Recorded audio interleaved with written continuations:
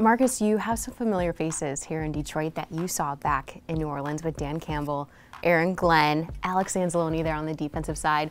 How much does familiarity help when you're transitioning to a whole different city and a whole new team?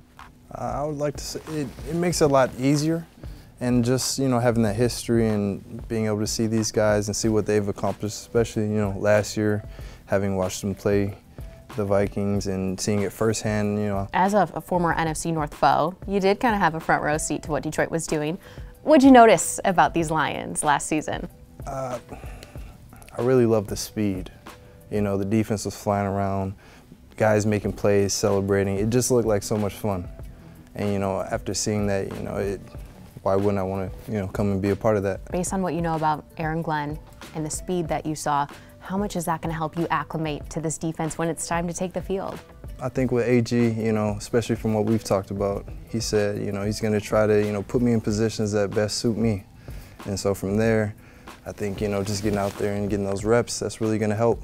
A former 14th overall pick out of UTSA. What kind of mindset have you been playing football with?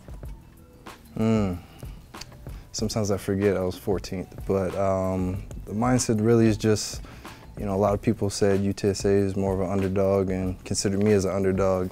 And from there, you know, for a while I had a chip on my shoulder. And pretty much as of now, I just think, you know, I try to keep the goal in my head of I want to dominate. And from there, I think that's all anybody wants, you know. That's all anybody, you know, really wants to expect too. So now I just got to go show it. Is the chip still on the shoulder? Always. Yeah. What does that look like when you're playing at your best, you're healthy, and that chip is still there? I don't always like saying it, but it looks more like violence. But, you know, I want this year for us to take the next step and make that into, like, results. I heard you are a big poetry guy. Ooh. You watch anime? Yeah. All right. Who is Marcus off the field? Who's Marcus off the field? Marcus is a homebody. Marcus loves movies.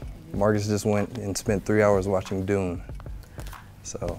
Is it good? It was great. Okay. It was great. Worth 3 hours, and, you know, wow. I sat there and I'm like, I could do this again. But more of a homebody. I want to, you know, get out and explore more, especially Detroit with all that it has to offer. I've gotten more off writing and more into reading. What book are you reading right now? Alan Watts, The Way of Zen. What would I read and take from that book? I was talking to Dan earlier, and I told him a little quote, and sadly I can't like just, you know, spit it back out, but what we got was like basically just being in the moment. You know, if you can really fall in love with the process, the result should take care of itself. How are you feeling in the moment right now as you embark on this new journey in Detroit?